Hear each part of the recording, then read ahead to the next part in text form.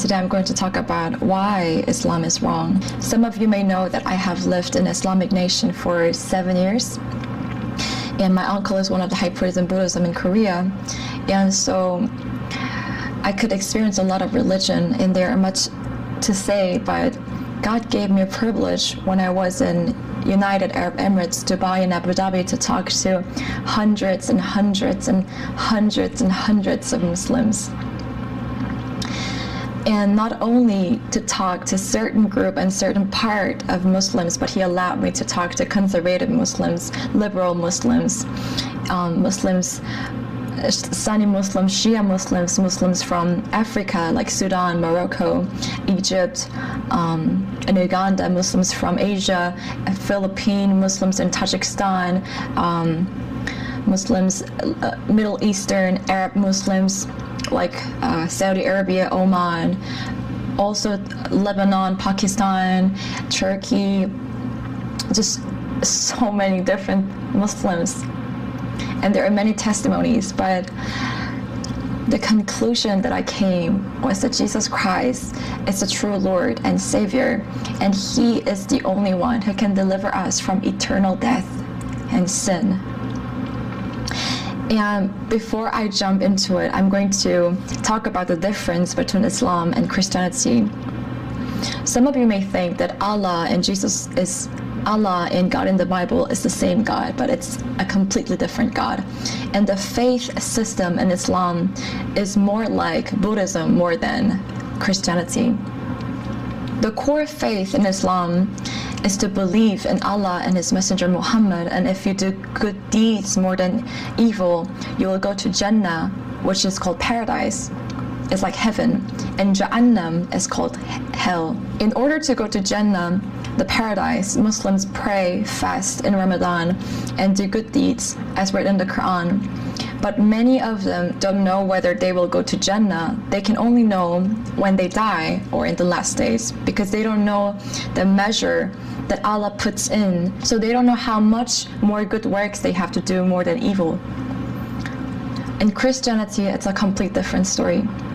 Allah allows you small sin, and if you do good works more than evil, then Allah accepts you. But in Christianity, it's completely different.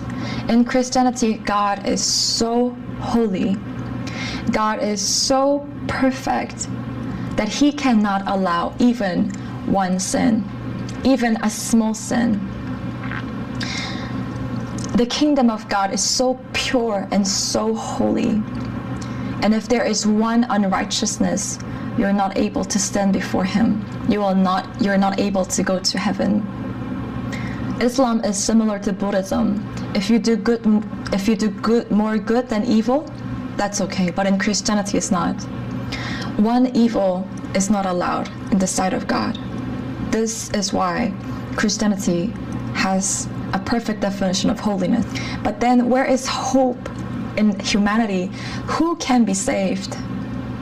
And this is why God has promised in His book, in old prophecies starting from Torah, that He will bring Messiah that will free humanity, that will free His people, a Messiah, promised Savior. But that Messiah will suffer and die for sins of this world. He will bear the sins of this world. And this has been fulfilled in Jesus Christ.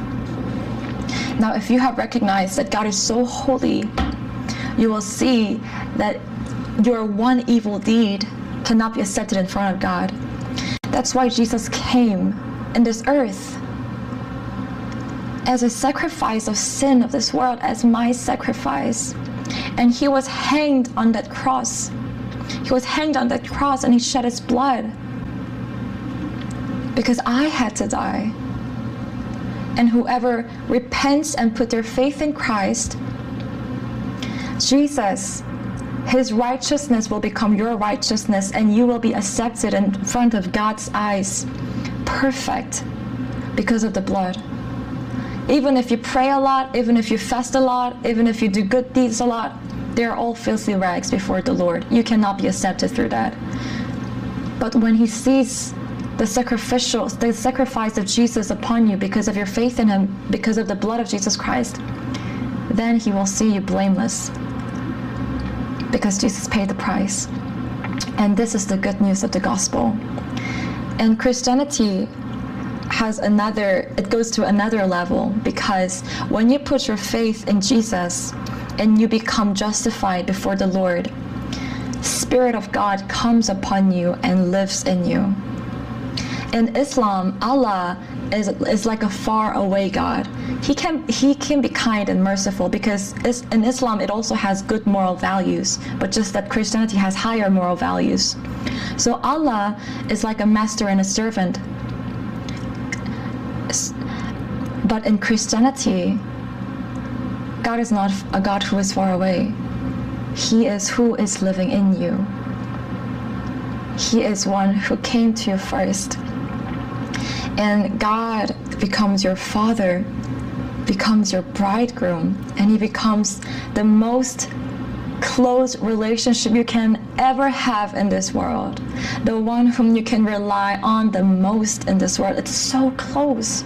He knows everything of me, and he treats me as his real child, and the intimacy that comes with it is so amazing. It's so amazing. And because he loves me, he disciplines me. And this is Christianity. In Quran, they say Bible is corrupted. Listen carefully. The teachers, the scholars in Islam will teach you that Bible is corrupted. But it has never been corrupted. Bible is one of the most accurate history book in archaeology. It's one of the most accurate book that has not been changed. Since from the very beginning, whether you believe in resurrection or not, Bible has been the most accurate book throughout all history. The message has been very same. The core value of the book has been very same, talking about the death of Jesus Christ, resurrection of Jesus Christ. And even the Torah and old prophecies, they have not corrupted. They have been talking about the same message. But the mysteries about Messiah, when he will come, and these things, these promises have been fulfilled in Jesus Christ. Who suffered for humanity? Who took the sins of this world? Was it Muhammad? No, it was Jesus Christ. As Holy Spirit comes upon you, this is the Spirit of God. It changes you. And there are lots of prophecies about the Spirit of God in the Old Testament. And how will you explain these things if you say that the book has been corrupted or has been changed? The prophecies of the Holy Spirit and the atonement of sin has been fulfilled, everything in Christ Jesus only. It's such an amazing revelation to humanity. It's such an amazing grace. But Bible prophesied already before Islam that spirit of Antichrist will come, which will deny the Son and the Father. Bible already warned that spirit of Antichrist will come. And that spirit of Antichrist is the spirit that denies the Son and the Father. And Islam came out 600 afterward. It's not a weird thing, but it's just devil working to deceive the humanity. Some Muslims will say Jesus never claimed that he is God. Well, Jesus did not say directly that he was God, but indirectly he referred himself in that way. He says to John the Baptist that he is the messenger prepared for me. And John the Baptist says the same way. This was in Isaiah, but it also fulfills the word in Malachi chapter 3, verse 1, which said, "Behold, I send my messenger, and he will prepare the way before me, and the Lord whom you seek will suddenly come to his temple, and the messenger of the covenant in whom you delight." This is God speaking. And Jesus also said that before Abraham I was. He is saying that he existed before Abraham. And he also says about the Psalm of David's prophecy, "Lord said to my Lord," and saying that he is the Lord. And Jews tried to kill him because he was saying that he is an equal with the Father, the God. Well, I understand, because when you don't have the Holy Spirit, you cannot really understand the Bible. And Dr. Zakir Naik, or so many Muslims whom I talk to, don't have the true understanding of the Bible. Have no true understanding about Jesus Christ. Also, the reason why Islam is wrong is because the Bible has high moral value. Some of you may disagree because of the condition of the church. I have pain for the church today. You know, the reason why church has been corrupted in so many ways is because the word of truth has decreased. When word of truth increased, the disciples increased as well, just like it's written in the Acts. But the truth has decreased today, and that's why so many churches are corrupted. And I am so sorry for sins of the church and the hurts that they have made in you. But you know, don't look to men, but to the truth. The Bible has higher moral value, and the depiction of the heaven is so glorious. In Quran, it is said in Quran 22:40, verse 40 to 41, permission to fight is given to those against whom war is made, because they have been wronged, and Allah indeed has power to help them. So in Quran, they allowed you to revenge if the wrong is done to them. Quran also has many good moral values, but it's just that Bible has higher moral values. Bible says that if somebody wrongs you, do not revenge. When somebody, hits you in the left cheek, right cheek, offer them the left cheek. Bless your enemies. Bless your enemies. And when you are reviled, don't revile it back, because Jesus Christ also suffered in that way, and you're also called to suffering. And when you're suffering as a Christian, do not be ashamed, because the Spirit of glory is upon you. This is what Bible teaches. And I know that, and if I'm trying to look for a real God, I will follow God who has higher value of love and moral, because that will be the God. I mean, God will have higher moral value and love than any human thinking.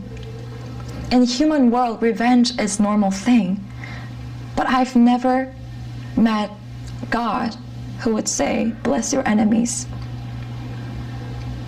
Bless your enemies, pray for your enemies, love your enemies. Suffer as Christ suffered for you. And this cannot be done in our own power, but Holy Spirit who is living in us enables us to do so. And this is why it's so amazing. It's grace, but at the same time, this grace is changing us. It's God who is working in us. It's so amazing. Very, very, very amazing. And I also know that some of liberal Muslims will disagree with this, but in Quran it is also said that it is allowed to strike your wife when she doesn't, But in Bible it is said to love your wives as Jesus Christ loved the church and gave his life for them. What kind of commandment?